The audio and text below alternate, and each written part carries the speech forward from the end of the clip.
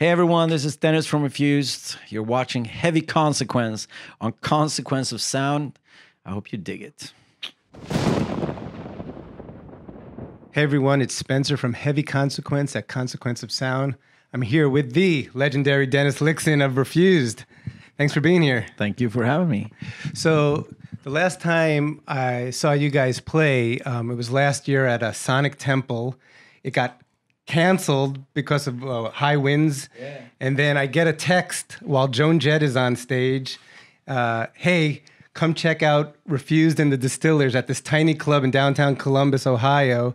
So I'm like, okay, I got to see this. And I caught most of Foo Fighters headlining at Sonic Temple. And then I just hightailed it down to that club. And I got to say, that was an amazing show. Like maybe 150, 200 people packed into this tiny club. And you can talk about just like making that decision to play that show and that experience.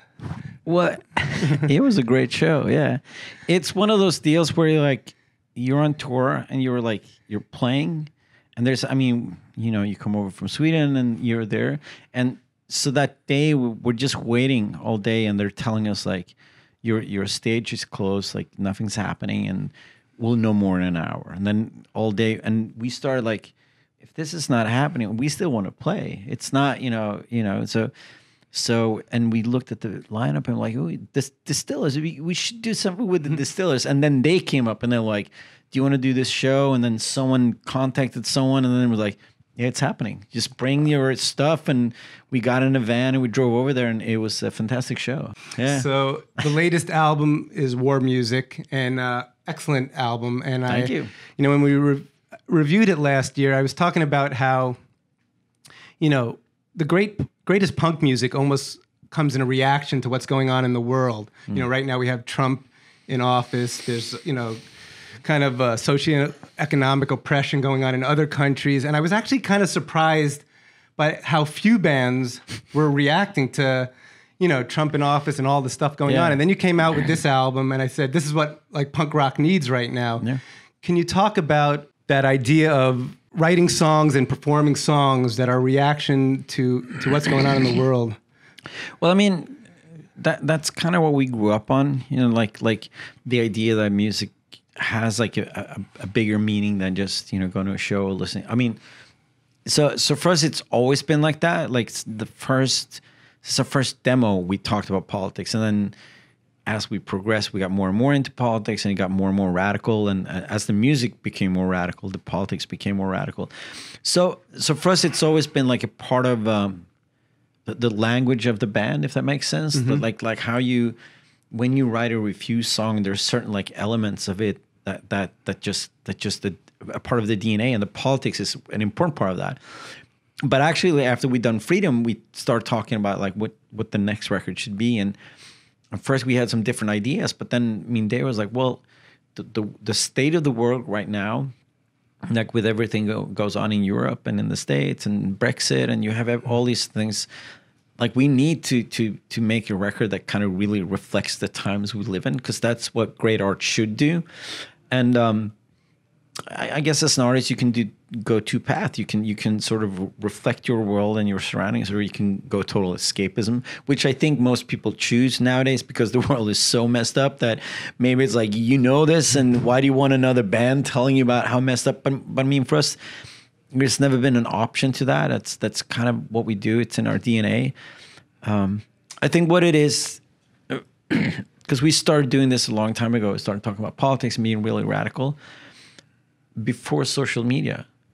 So there wasn't that much of a backlash in the 90s. I mean, sure, there were people that didn't like our politics, and some people thought we weren't political enough, or we're on we're on Victory Records, so you're of course sellouts, and that whole conversation. But it was also a world where we're part of a world where politics is just it's just a part of that scene. And I think today, for a lot of young people, if you want to talk about politics, and a whole world of music and communication is dictated by social media, and if you dip your foot into politics and you get these enormous backlashes from both the right and the left, you're like, yeah, I'm not going to touch that. That seems super scary. And I mean, also with the margins of how difficult it is to play music and make kind of a living of that. I think a lot of people are just like, I'm not going to talk about politics, because then, I mean, when we go up on stage, there's always someone leaving the show because we're talking about politics, and some people don't want to risk that. And also, I think the social media thing where they meant, I mean, I'm glad we did that in the 90s. So now when we come out and we get backlash on Facebook and Instagram, we're like, yeah, that's a part of what we do, that's part of, but it's scary for a lot of people, I think. And let's talk about a few of the songs on War Music. The first single was Blood Red. Yep. A very dynamic song right off the bat. There's a line in there about the 1%. And, yeah. Can you talk about that song just a little bit, both musically and lyrically? I think it's the first song we wrote for this record. And it's one of those songs, it's like a, statement of intent. It's like, Blood Red, it's funny because red, of course, in Europe is you're a socialist. Mm-hmm. And here it's different because like the red states are the Republicans and the blue states. So it's a bit weird, confusing, but Blood Red is basically like we're true to our ideals. And I think also musically, there's a lot of a throwback to the 90s kind of hardcore thing that we were a part of. So it's like, to put that out as the first song, it's like, it's like a statement of intent. Like, here we are, like, we're true to these ideas, and we talk about, like, once again, the redistribution of wealth and the 1% making, they're making money off of our work, and then we're like, we might need to do something about that. Yeah. Another song I really dig on the album is Violent Reaction. Yeah. That's another kind of a crushing track, and just like to hear more about that one as well. Actually, it's funny because, I mean, it is a song about, like, if you break it down, it's about the idea that we're imprisoned in a world where everybody keeps telling us that there's nothing outside of this, so don't even dream about something different. And when you are so brainwashed and so imprisoned, you don't even have a language to articulate your sense of not being free. So it's kind of based on that, but it's funny because when I started writing the lyrics to it, it's like, I was, a lot of it was kind of based on this idea of a populist politician. Mm-hmm. So like I started with like the Donald Trump idea of like this weird snake charmer sort of person that's kind of like, it's like a weird used car salesman.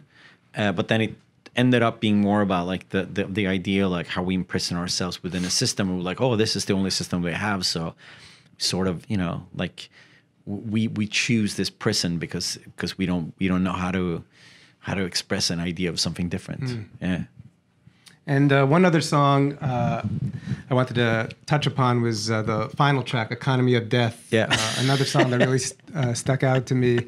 If you don't mind just speaking on that one as well. No, I mean, it's super easy. It's like Economy of Death for us equals capitalism, equals the idea that we live in a world where we are bought and sold. In my mind and how we see the world, if you see where structurally capitalism as an idea and as an economic system is the problem. I mean, capitalism is the idea that money needs to grow.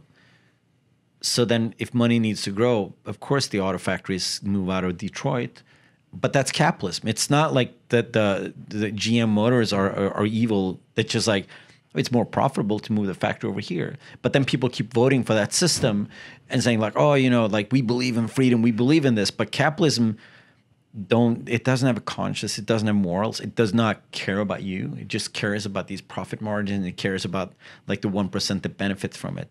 So it's a song about that. It's a typical Refuse song. It's another typical Refuse song.